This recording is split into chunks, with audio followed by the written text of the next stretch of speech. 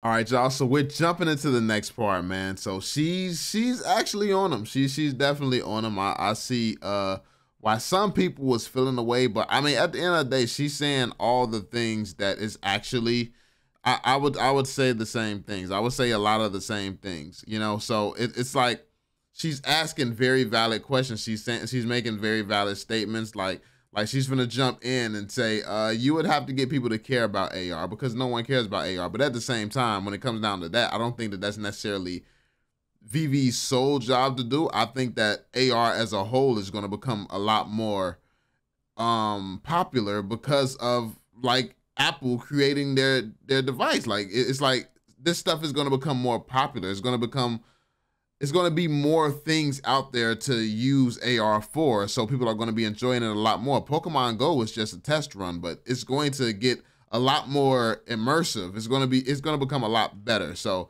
yeah, I think that she's putting a lot on Vivi with that statement necessarily, but yeah. Anyway, let's jump in.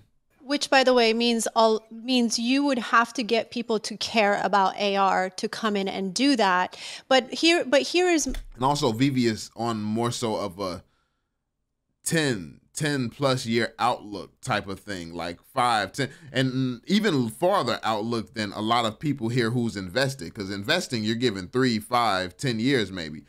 Vivi as a company is trying to figure out how to last 20, 30 and become like a Disney type brand type of, you know. So yeah, like their outlook is a lot longer as well. So the world is going to change and people are going to that. So that's not something that I think Vivi necessarily has to worry about. I think they have to worry about actually making content worth being consumed. Like, what can you do with these collectibles? What can you do with this experience? Because everyone's going crazy about taking pictures with them and putting them inside of a showroom. That's not going to be the case forever. So where are you trying to get to is more so a question that I would care about. my this is a Mona question. When I look at Vivi, there is so much potential and there's so much opportunity, but I still can't put Hmm. my finger on what Vivi's direction is, to be honest with you. Is when you look in the future, is Vivi a marketplace for digital collectibles? Is it Will is going more toward an interactive playable features and experiences? When I look at Will's model, I see exactly the direction he's going. But when I look at Vivi, Hmm. I am a little puzzled. Can you Exactly. Exactly. That's 100% fair. Where does the Omi token fit into Vivi now? Like, is it just going to be Omi to NFT? You can buy NFTs with it. Is there going to be a metaverse where you can play things and now you can use the Omi token? Like, when you Vivi has so many different layers and so many different things, and then they promised Ready Player One, and it doesn't look like they'll be capable of delivering Ready Player One. So, what are they going to be capable of delivering? Like, how do all these pieces fit together? When you look at Vivi, you see the pieces. It's just pieces. You see that we have the Omi token. You see we have the NFT. Some NFTs is doing well. Some NFTs is valuable because it's the first appearance of Batman, first appearance of Spider-Man, first appearance of this comic. We see a bunch of pieces. But what is Vivi? Like, what is it going to be? Is it just going to be a glorified showroom now when it comes to the metaverse? What's the experience? Are we just going to have an AR game that's going to be up and coming? Like, what's the status and update of the AR game? Like, what is Vivi? I think that that's 100% a fair question. So I don't know why people were so bothered by her asking this question because it's not clear at all. It's Vivi has too much going on. You hear when Will talks, like people can criticize him all you want. Oh, crypto is this, crypto is that. The reason you got to start downing and bashing cryptoids is because Vivi, it's not clear what Vivi is. Why put hostility towards Will because he has a clear direction for what he's trying to do? I'm not sitting here arguing if he's going to succeed at what he's trying to do. It's very clear he knows what he's trying to do though. What about Vivi? Has regulation tainted the vision so much y'all don't even know what y'all want to do? Because when you look at the project, it's not clear that you all know what you all want to do. You're for collectors. What for? Like what is this just the whole thing's digitally? Is it just going to be a digital wallet that's fancy and you can go inside it with the AR capabilities? Is that VV now? Or is it still Ready Player One? Is it still all that stuff, but that's just farther in the future? Like, this is a really great question, to be honest. you bring some clarity as to what the direction is? What because at the end of the Exactly. She asked for clarity of the direction. One thing that everyone knows when it comes to VeVe is there's a lack of clarity in almost every category. There's a lack of clarity. This is reasonable. I don't know why people was tripping about this, trying to make it seem, see, this is the moon boy effect, man. Trying to make it seem like it's something that it wasn't. day, we can only focus as business owners. I'm a business owner. We get to focus on one or maybe two things. So what is that one or maybe two things for you? Yeah. So right. I don't think that VeVe is a business that focuses on one or two things. And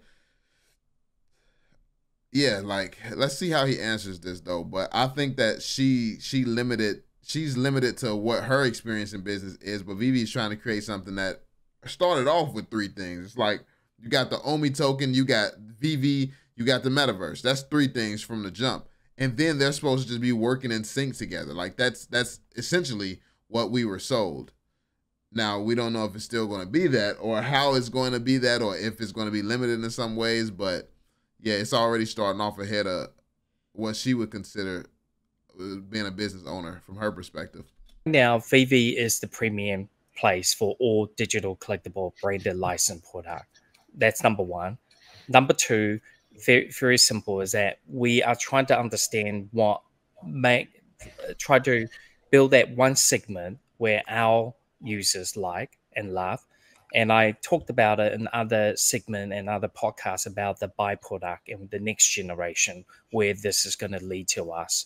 And we are bringing that immersive experience through metaverse or through wearable device. The AR. It sounds to me like, basically, it sounds like what he's saying is that they're trying to start in stages and they're focusing on trying to get one stage right first, trying to get one thing perfect before trying to move on and add another stage to it, as opposed to having a bunch of stages out all half-assed. So that's what I just took from that very, very briefly. I feel like that's what he's trying to say. But this is also why it's important to have a communicator. This is why it's important to have a communicator, because if someone just said that, it would be a lot more understandable than me just coming to that conclusion. Because I don't know if I've heard that based on my knowledge of VeVe and everything going on, or if I just heard that because that's what he communicated. So it's kind of like I may be filling in blanks and filling in pieces based on things that I know without even knowing that I'm doing it. So that's the problem. Like with Will, I know nothing about cryptoids at all. I don't look into it. I have not done any research into cryptoids. So when he's communicating the vision, I can clearly understand his vision from a place of being a complete noob, because that's just how well he communicates it. I don't think if I didn't understand VeVe, I don't know if I would be I don't know if I would understand if I didn't know as much as I know about VeVe. Element and the video capturing element is really additional utility and to be as close to that storytelling with you, with that character. And that's what VeVe brings you. And we are just the number one when it comes to premium digital collectibles. Okay. So the marketplace is obviously the current, like the premier marketplace you're saying. And then you're saying the future is, you know, if these hardware technologies or these software technologies end up getting mass adoption, like AR, wearables to wear fashion, and these sorts of future technologies are more adopted, then you guys are positioned to take advantage of that if and when that happens in the future. Yeah. Is that fair to say? Yes. So, I mean, so in the history of, and I keep using the word segment, we're good at something, and how do we move on from there and to expand? There's probably basically he's trying to figure out the next steps for VeVe. They don't know what they're doing. They don't know what they're doing. So they know the overall direction and vision that they want to go in, but they don't know the steps to take next, like the next steps. I think that it's unclear which step to take next, like which steps and what order they're going to. I don't think that they know the order they're going to go in. Like, I feel like if you ask Will, but to be fair, he's working on a very much smaller scale than VeVe. But if you ask Will where they're going and what their next steps are, he can probably list out their next steps exactly and what they need to do to accomplish what they need to accomplish. I think VeVe is so complex, no one fully understands what's needed next, because you can't the OMI token is involved, you want the OMI token, well, they said they want the OMI token to be at the core of everything that VeVe does, the VeVeverse. They want, if they really want the OMI token at the core of all of this stuff, regulations has to become more clear around that so they can be included, because you can't just start doing things with it without clear boundaries and restraints for what you can legally do. So VeVe is a lot more complicated. So I don't think that they're even in a place to answer certain things. But that, again, is where it comes down to communication, because if they would communicate publicly that these type of scenarios is the reason that they're not in a place to answer stuff like this right now, people would get it. People would understand. You can break down the uncertainty and everything. And bro, communication, bro. Communication. A dozen or 2 dozen company in the world that does that very well. And give you an example like Amazon. When you first heard of Amazon, you think about their giant commerce. They then moved to digital reading books. Now, their biggest part of their growth in business is the AWS. So the byproduct from what was Amazon has now become a commercialized, cloud-based solution provider. VeVe is going through that. We understand our core value of our customers, what they want. We're building segments around it to basically ensure that we bring those vertical into our ecosystem. And that ecosystem is about fandom. People will love to collect music. People love collecting art, trading cards, cryptoids. People love prints. How we start. This was actually a very good answer so far. Like this is a very good answer, and it brings some clarity. It brings a lot of clarity to the fact that what I get from this, what I'm interpreting from this is that even though it's a lot of stuff that they don't know, they know what they're good at, and they're trying to build around that for now, trying to get that right for now, until more clarity comes in other areas, and then they're trying to figure out the best steps to take to move forward into the other verticals and into the other segments that they're planning to add when it comes down to VeVe as a whole. So I think basically we're still at the beginning, essentially. But all these years later, we're still at the beginning. And I know a lot of people wouldn't be bullish about that because it's been so long, but it's a reason I always said 10 years coming in. But to be fair, we damn near coming up on that, and they done checked off one thing on a list that they put out. So it's like, bro, I don't even know if we hit phase. We still ain't past phase 1 of the little. See, it's just the over-promising and under-delivering. But they are learning from their mistakes is what they're saying. But you can communicate certain things better. I feel like. But this is actually a well-communicated answer so far. Let's get back to it. It's about fandom. People will love to collect music. People love collecting art, trading cards, cryptoids. People love prints. How we started was premium digital collectible. When people open up their app, they're able to see that collectible in 3D, augmented in front of you, take a photo, upload it. Our mission as a startup in 2017 was very simple.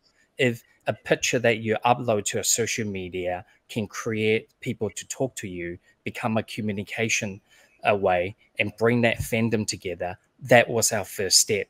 Then we saw the community came together, and we felt that that community wanted more, that that emotional value beyond just living in a digital meme. We felt that there are new things that we could be building that would be meaningful, and that's what VeVe is doing now. We are segment, part of our business into new verticals and taking that and into tomorrow. And what you see VeVe today is probably not going to be the VeVe you see in 5 to 6 years time. And that's what we want to do. That's the type of stuff I need to hear. That's the type of stuff that I like to hear. They still have vision. They still have direction. They don't speak on it. Like if you make certain things more clear like this is good. Like the VeVe you see today is probably not what you're going to see 5 to 6 years from now. That means that there's going to hopefully be some progression and elevation, because we know that they want to perfect what they're doing right now, which means right now is still going to be a part of VeVe. They're just predicting that by then it's going to be a lot more added to it, where when you look at VeVe, you're not just seeing the same thing you've been seeing, but you're seeing a lot of progression. So I know a lot of people have tied a lot into this bull run when it comes down to VeVe, but I think that what they're trying to build is going to take a lot more time, but hopefully they can pull it off, man, especially for any competitors start to come in and really go hard. Like any business, you're going to own that segment for a couple years if you're very lucky and good at it. Unless you're going to be bigger and come up with better idea, you're going to get old. Just like stamp collecting, like I mentioned before, we're taking this audience of young stamp collectors into a digital format, which have never been thinking about it. If in 1995, if you say one day people are not going to be collecting physical stamp, they're going to be collecting digital stamps, you're probably going to be blown in your mind to go, well, I don't think that's going to happen. Well, but it David, has happened. sorry, I want to interrupt you here. Don't you think the physical product is very important here to lead people into the digital? I mean, we see Will here, and Pudgy Penguins is a great example.